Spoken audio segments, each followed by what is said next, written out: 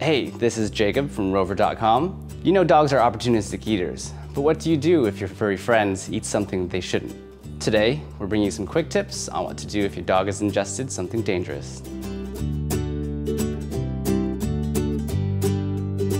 First, keep an eye out for signs of ingestion. Take your dog to the vet if they exhibit any of these symptoms: vomiting, painful or swollen abdomen, lack of appetite, lethargy, changes in your dog's usual behavior, and changes in bowel movements like diarrhea or constipation. But dogs get into everything. How do you protect them from a terrible tummy ache?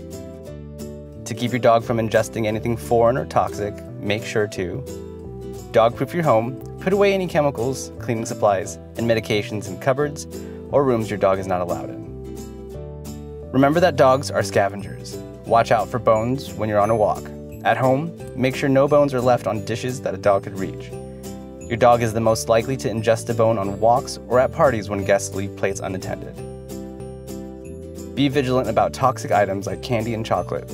Dogs have a sweet tooth and often seek out those items. Always supervise your dog when they play with toys. Don't leave them alone with toys that they could chew up and ingest. Make sure there's nothing your dog can get into in your yard, like compost, fertilizer, or outdoor trash bins. Keep all trash cans closed and secure so your dog doesn't go dumpster diving.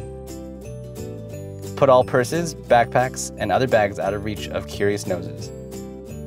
And be aware of what human food is poisonous to dogs. By making sure that your dog can't get into anything, you're saving them discomfort and yourself money on expensive surgery.